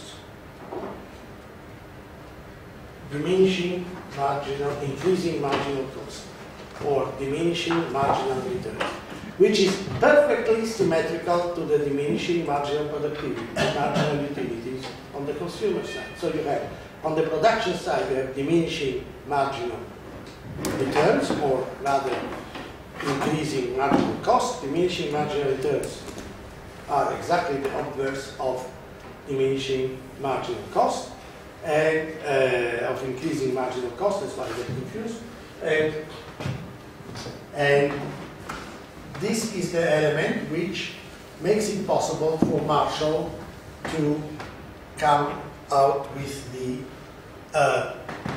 supply and demand relation. So, first step, he assumes that firms are very small. This notion of smallness. So they are infinitely small in relation to the market. Therefore, they cannot determine the price. This is an important factor in Marx. And they don't determine the price. This means that they face a given price. Because they cannot determine that, each firm faces a given price. You follow me? Okay. And then they are subject to increasing marginal cost. So that the more you produce, the more it costs you to produce. You follow me? Increasing marginal cost means that the cost of production increases as you produce more.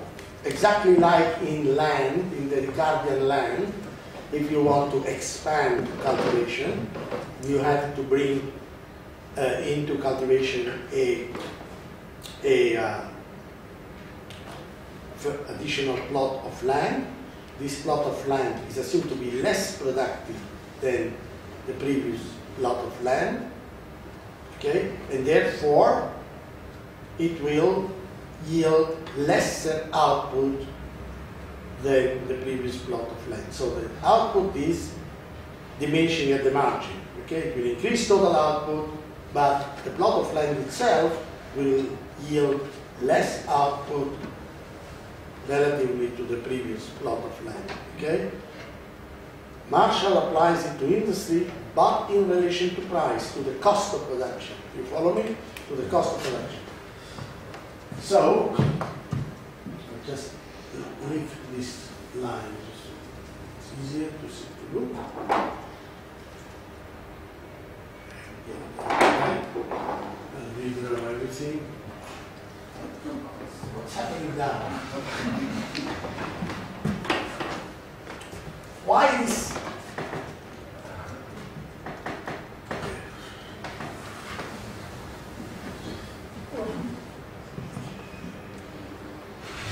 because we didn't put the eraser back to display. Yeah, I know.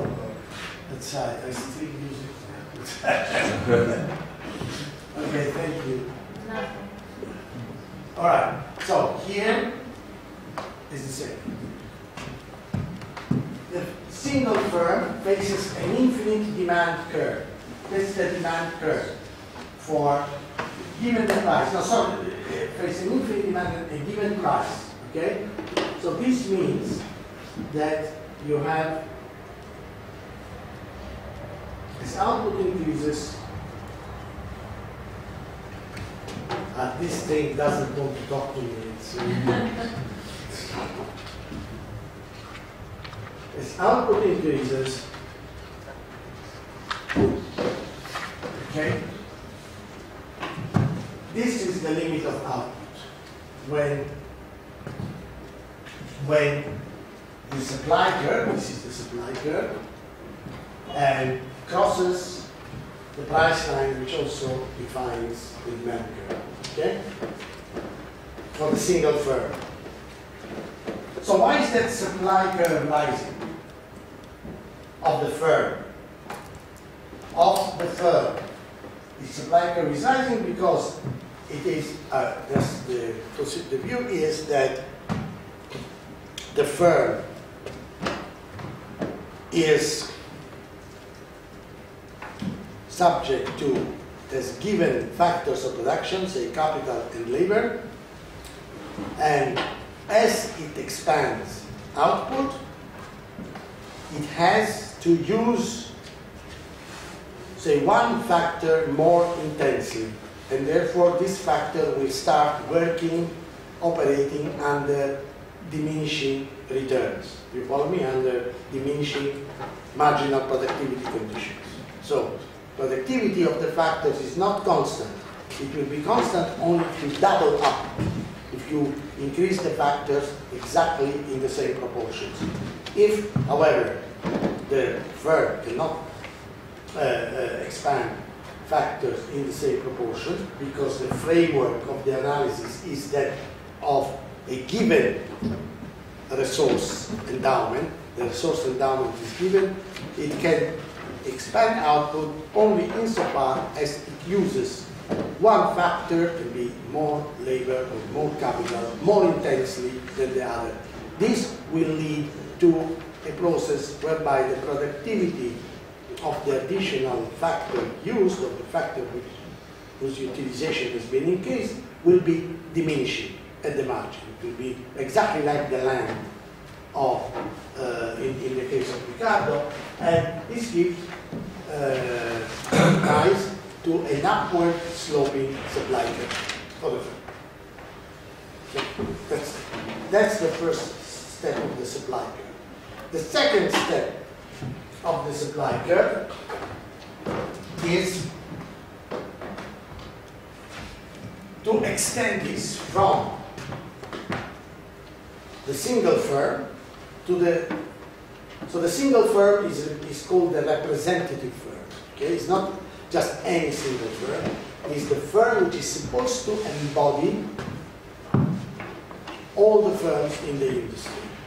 So if you manage to create this representative firm, you can say that in a particular industry, this representative firm encompasses the behavior of all the firms in the industry. And if you can extend it to the economy, you can say that this particular representative firm represents all the firms in the economy. You see? So the extension of one into the many by remaining one.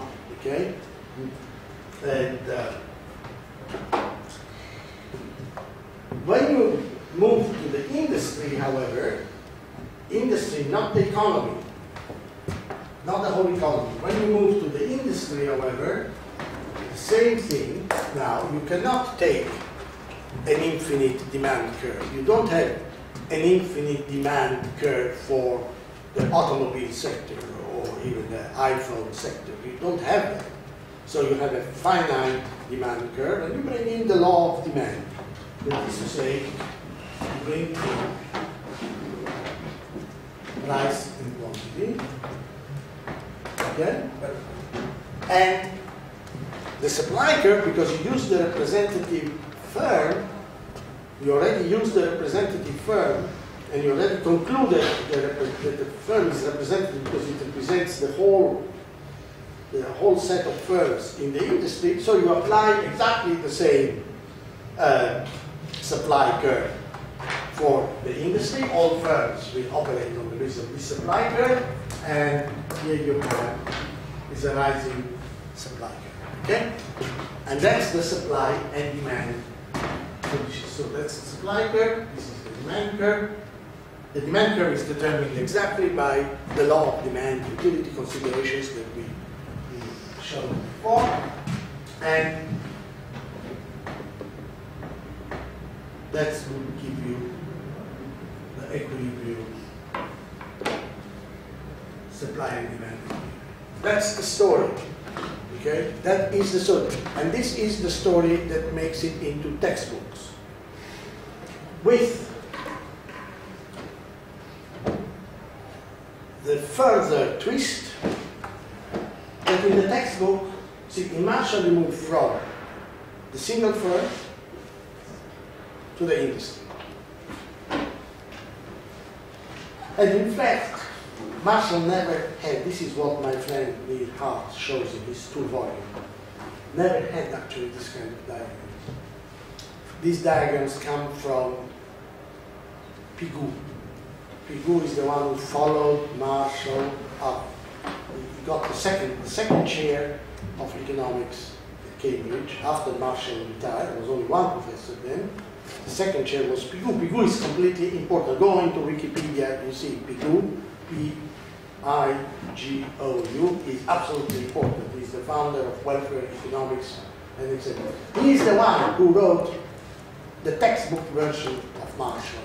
He taught actually the textbook. He was a student of Marshall, obviously, and because Cambridge was totally inbred, okay, totally inbred. There was very few outsiders. Everything was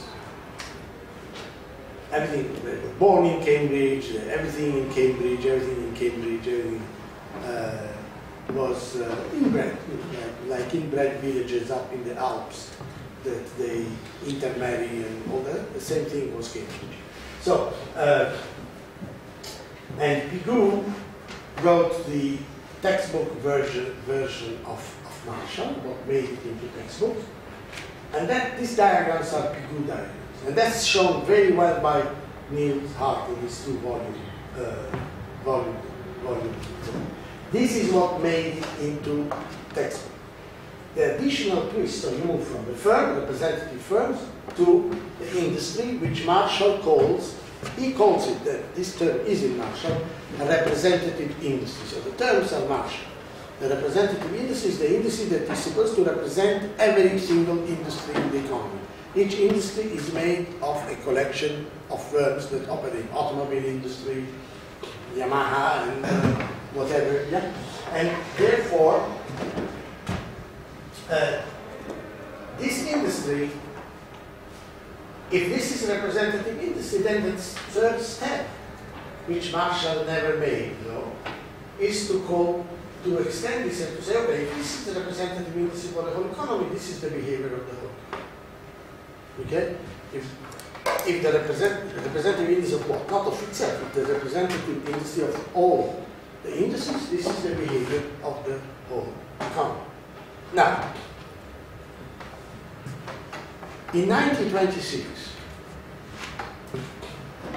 this is where I want to bring in Zlatan, the first piece, for example.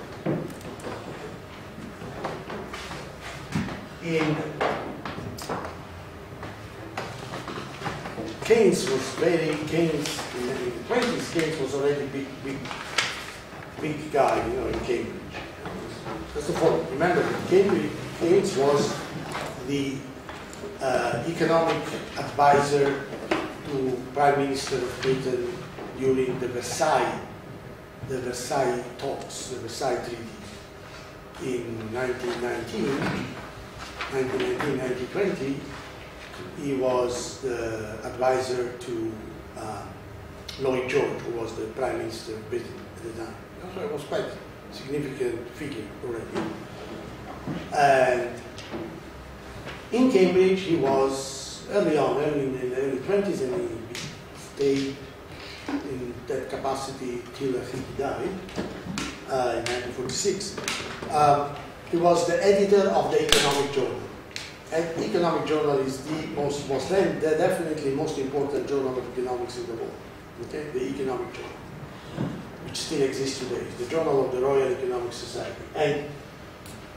And also he was writing, although he was writing every now and then, he was organizing special issues, special supplements for the Manchester, now it's in London, but it used to be in Manchester, the Manchester Guardian, which still we have today. It's the Guardian because it has moved to London, Guardian newspaper. And he came across Piero Zraffa.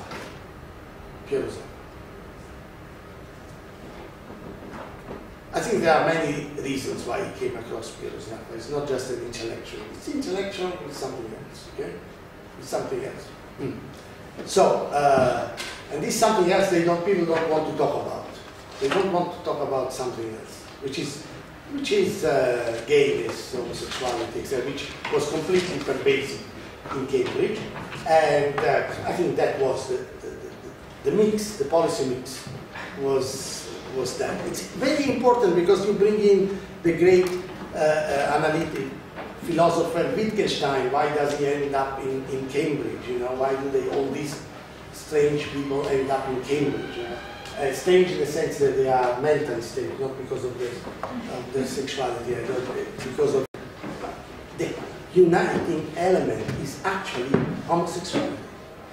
And Lord Skidelsky, that's the good thing that he did. I don't like this book. He wrote 3 volumes on the life of Keynes, and he had the guts because it's pure science, pure thought, pure research, and he wrote 3 very important books on Keynes, basically full of gossips, but they are very important because they bring out exactly that. They bring out the Virginia Woolf dimension, and because they were all connected. the Bloomsbury Circle, etc., in which homosexuality played a very, very important role as a gelling factor, as a connecting factor, as an element of being together and stuff. Very, very important. So Zrafa, it's part of the policy mix. I mean, there is no doubt about that. You know? And he therefore comes across Zrafa, who was the son of the founder of Bocconi University. He was Zrafa himself was from Turin, but then his father was the founder of Bocconi University in Milan. And then but at that time Bocconi was not so bad. I mean, and he comes and he wrote. He sent an article in 1921-22 on the banking crisis in Italy to the Economic Journal. Keynes is very struck by the Zrafa was absolutely lucid, very few words, didn't write much, but everything was absolutely clear in Zrafa. And he's struck by that, and he asks Zrafa to write an article on the policy of Mussolini that was aiming at bringing back the old exchange rate between the lira and the gold system before 1914. Zrafa writes this article for The Guardian. Mussolini calls, it's 1924, he calls Zrafa's father and says, look, I don't like your son, okay? So the next day, Zrafa is on the train to England, okay? And he never left England ever since. Although he never wanted to become British, he's always remained Italian, always, but never wanted to. He was even given in 1926 a chair at the university. I don't remember whether Sassari or Cagliari. Cagliari, yeah. He was given a chair. So, and he was paid even during fascism. They kept paying him, and he gave all the money. All the money was given, you know where? To a library, to a bookshop, which purchased books for Gramsci. Yeah, he was a great friend of Antonio Gramsci, one of the founders of the Italian Communist Party, not the founders, but one, and the most important, that became Secretary General. And he put that, Gramsci was jailed by Mussolini, and in 1926, and Zrafa, all the salary went to this bookshop in Milan that was sending books to Gramsci in jail. So Zrafa is in 1925. Zrafa wrote a very long article in Il Giornale degli Economisti on the relationship between the price and quantities produced. And Keynes asked him to write a shorter version for the Economic Journal, which is called, I don't remember. It's in the reading. Because I'm now getting demented. That's the reason why. I would have remembered a year ago. Now I'm completely out. This is gone. This is going. Therefore, because of dementia, I am forgetting. No, but true. I mean, I'm forgetting now. I'll be out in a few years. So. He writes this article, which I have in the reading list for you, in which Zrafa demolishes. Then, what Nilhart says is that Zrafa set it up against Marshall, but he should have set it up against Bigot, not against Marshall, because in Marshall this thing cannot really be found. There are some ideas about that, but not really be found. Okay, that's what I have looked after Hart Neil was telling me these things. I have the book by Marshall, and in fact that diagram cannot be found. That's completely different. If that is so. But this is what made it into textbook. You open any first year, especially second year micro textbook, you get this stuff. Okay? In many, many different type of diagrams, but you get this. So what Zarafa says, look, this is what Marshall, why Marshall starts from, this is called partial equilibrium approach. So why does Marshall start from partial equilibrium? He does not believe in general equilibrium, because he says you cannot have multi-market simultaneous equilibrium. You cannot have it. I mean, it's crazy to think of an economy in any practical sense. That's the bread and butter story. Practical sense, getting you to a multi-market general equilibrium. It's impossible. Therefore, let's start bit by bit, and let's construct a system which does give you equilibrium, but partial, not general. Let's not talk about general because we don't want simultaneity into the system. So, and let's push the argument, as Marshall says, as far as we can in terms of how representative this equilibrium, this partial equilibrium is, how representative it is. So, the reason why the existence of a supply curve for the firm of this kind is based on the assumption, it's a crucial analytical assumption, that what the firm does not affect the other firms. It's the firm in complete isolation. You follow me? Because if the firm were to affect the other firm, well, number one, if what the firm does were to affect the other firm, this disappeared.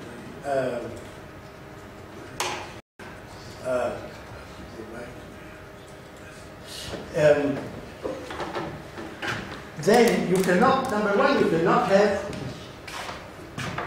a given price for the firm. The thing that the price is given for the individual firm, it is because it is assumed that the firm is so small relatively to the market that its actions do not affect the other firms, right? And only under those conditions you can have a situation whereby the analysis of the cost and output relations are only contained within the single firm. If, however, what the firm does affects all the other firms as well, starts affecting the other firms, then you cannot have that anymore. Okay? So you cannot derive a precise systemic relationship between output and cost. Then the second thing that Marshall says, okay, so we assume, Marshall, his wife wrote with him, or for him, wrote the book Industry and Trade. And in Industry and Trade, they talk about what? What made countries like the whole Britain to begin with, but United States, Germany, the big industrial countries in the world, what made them the big industrial powers? It's increasing returns to scale, not diminishing returns, right?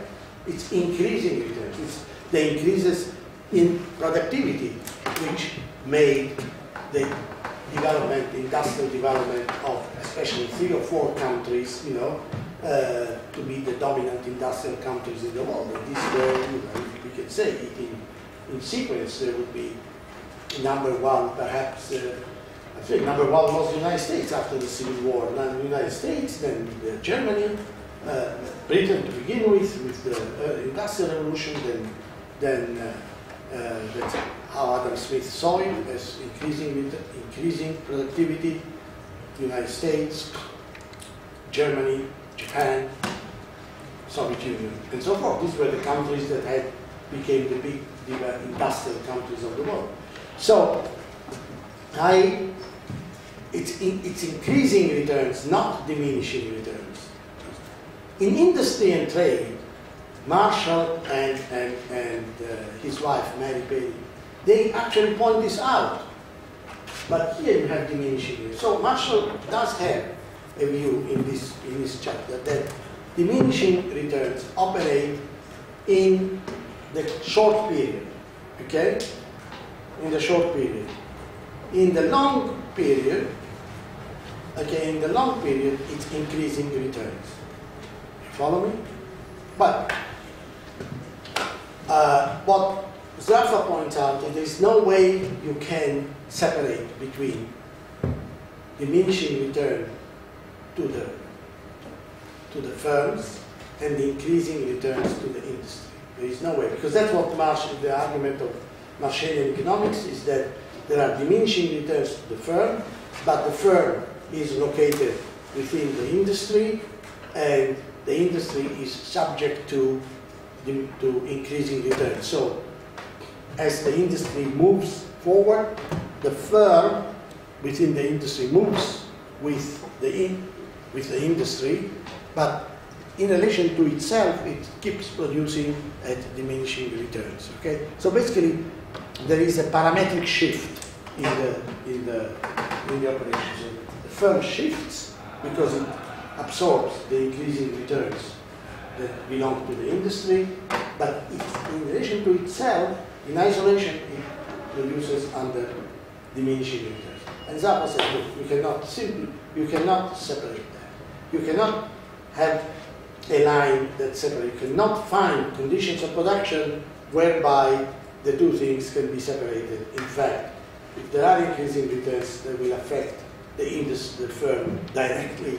The firm itself generates the increasing returns. That's what Zaffa argues. Okay, therefore, you cannot have this supply and demand story does not work. In order, supply and demand story to encapsulate competition. That is to say, this is supposed to express the conditions of competitions, not just from the utility point of view, but also by introducing production through the upward sloping supply curve. You cannot have that, he says. You cannot have that. This doesn't work, okay? And then, therefore, he concludes with a sort of deadly statement. That was in 1926. And then he doesn't write anymore till 1960, okay? So he stays, what, 34 years without writing. Writing a lot for himself, that he puts in boxes, etc., but not publishing anything, except the collected works of Ricardo, with a very important introduction that he wrote in the first volume of Ricardo. He wrote it with more stuff. But, so he ends by saying, but if you really want competition, the only competition that makes sense, if you really want, say, look, I'm not saying that you should think in terms of competition, but if you really want competition, to think in terms of competition, the only way to think in competition is in the classical sense. Because in the classical sense, you don't have this messy stuff. In the classical sense, competition simply means the formation of a uniform rate of profit under constant returns, without any diminishing marginal returns or increasing marginal cost. You don't have that. Under classical competition is consistent with the production conditions, but this means, however, that individual demand curves do not affect prices. The prices are not determined by the condition of individual demand. They are not determined by the law of demand, in other words. Okay? Prices, equilibrium prices. We are always talking about final prices. We're not talking about market changes in the day-to-day. We're talking about prices that gravitate toward a situation of rest, of equilibrium, so to speak. In the neoclassical notion of equilibrium, it's perfect market equilibrium where all commodities are purchased, are sold, etc. Markets are clear, okay? And these are the instruments through which they get to that result. This equilibrium here means that everything that is demanded is sold in that particular industry, and everything that is demanded is purchased, and everything that is produced is sold, and output will set at equilibrium level. That's what it means. It's market clearing position.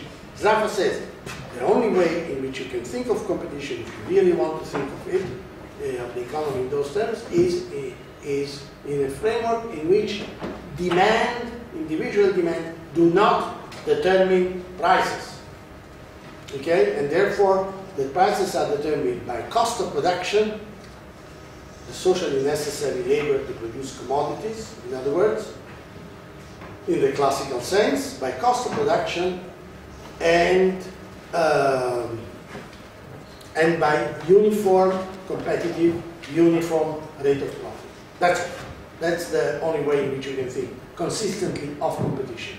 But if you want to think of competition in those terms, okay, then you are bound to meet insurmountable difficulties. And leaving aside the atomistic element, the Edgeworth situation that I mentioned before, and Sonnenschein, and leaving aside all that, you are in the partial equilibrium framework chosen by Marshall, which was a more, so to speak, practical way to address the issue of market equilibria, as opposed to the variation, Valras Pareto approach of simultaneous all general equilibrium, which is unachievable. Then even here we have this very big problem that you cannot, first of all, have a supply curve in isolation. You cannot have it. That is to say, you cannot have a supply curve by and large where the action of the firm does not affect the other firms, so this you cannot have. And you cannot have a situation in which you can neglect the impact of increasing returns. You cannot. You cannot isolate this thing from increasing returns because they impact directly. They impact. You cannot have a clear-cut theoretical space for this and a clear-cut theoretical space which should be more long-run space for increasing returns. So that's will go down the toilet. Okay. Flush, and that's it. Okay? End of story. See you tomorrow. Tomorrow we are going to talk about VIXL. That is to say, where the notion of diminishing marginal returns are applied to the macroeconomy. Okay? And VIXL is important because he invented the production function. And the production function is crucial because it is the fundamental statistical, fundamental mathematical form from which statistical forms have been derived. And if you ask OECD people, for instance, in Paris, you know OECD, IMF, you say, all these people say, how do you measure growth? What do you do when you measure growth? So they go to a computer, they pull out the equations, you'll see very complicated equations, which have to be, that they have econometric versions of these equations. So they have hundreds and hundreds of equations. But you ask them, okay, show me the core equations, the real core equations. Well, that is a constant elasticity of substitution production function. Okay? And the constant elasticity of substitution production function is just a mathematical redefinition, but theoretically exactly the same, of VIXL production function, which was developed around 1903, 1904, and that was an attempt to define a long-run equilibrium for the macroeconomy. Okay? Okay.